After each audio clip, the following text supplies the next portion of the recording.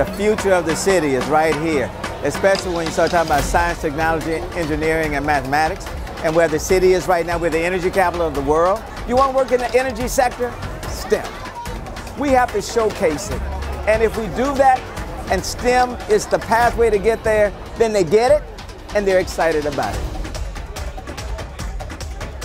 I love all the interactive stuff that's going on. Like the kids, as soon as we got off the bus, they're like, oh my gosh, look at all the stuff. They're running around everywhere. It's so hands-on.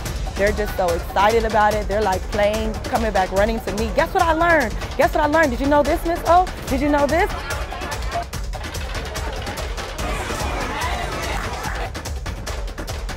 I'm a professor at the University of Houston. It's good for kids because it brings together industry, the departments from the universities, organizations that are interested in energy. It teaches them something about how we generate energy, how we use energy, also the laws of energy that we're teaching in the physics department. So everything comes together.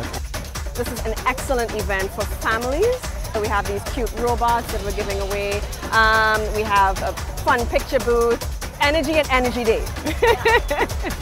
There's a bunch of cool experiments that you can do. It was really cool, and you should, if you can next year, you definitely should come.